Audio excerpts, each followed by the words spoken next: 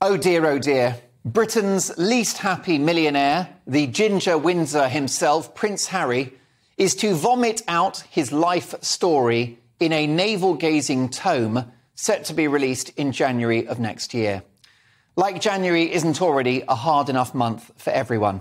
Freezing cold outside, dark evenings, Christmas hangover, a dying tree, eye-watering credit card bills, and now 500 pages of poor me from this troubled aristocrat. Well, I don't pity Prince Harry, born into a life of extraordinary privilege. I pity the poor reader who's got to navigate their way through this drivel. If only he'd flushed this self-aggrandizing manuscript down one of the alleged 16 toilets in his Montecito mansion in California.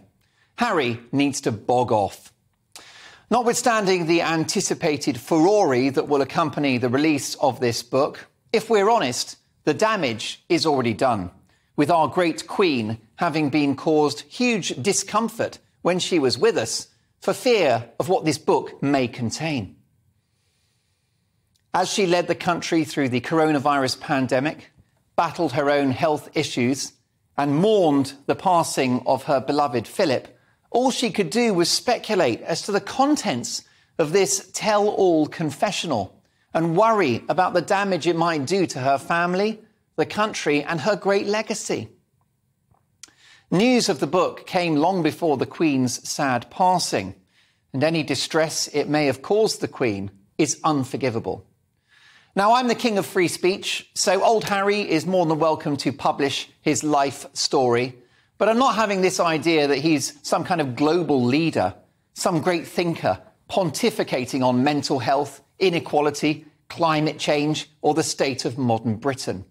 I'll take no lectures from this woke eco-hypocrite, navel-gazing about his dreadful life as he flies around the world on a private jet, as Brits at home are struggling with the cost of living crisis, partly brought about, of course, by the green policies of which he is so fond. And, of course, that's when he's not sipping champagne at 38,000 feet with his missus, Yoko Mono.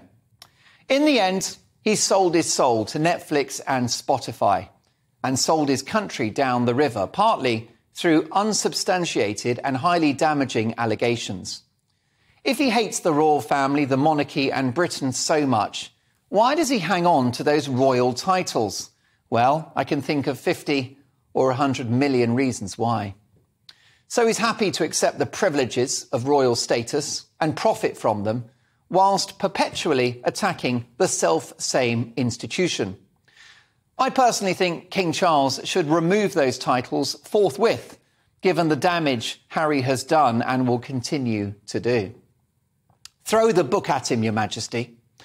And in terms of the content of this so-called book, surely he's running out of stories to tell, having spilled the beans to Oprah and on countless podcasts. God forbid there should be a sequel to this book. If so, it will be a pamphlet with enough compelling material to fill the back of a first-class stamp. The book has a title. It will be called Spare, in reference to Spare and the Heir, and him being behind William in line to the throne. Well, I've got a better title. I'd like to call it Bore and Peace. That said, I will buy it because I could do with a good doorstop at the moment. And with the cost of fuel these days, it might make for good firewood. This book is a waste of paper, and the once-loved Harry is becoming a waste of space. It's time for this touchy toff to move on. Rather than publish his life story, he should get a life instead.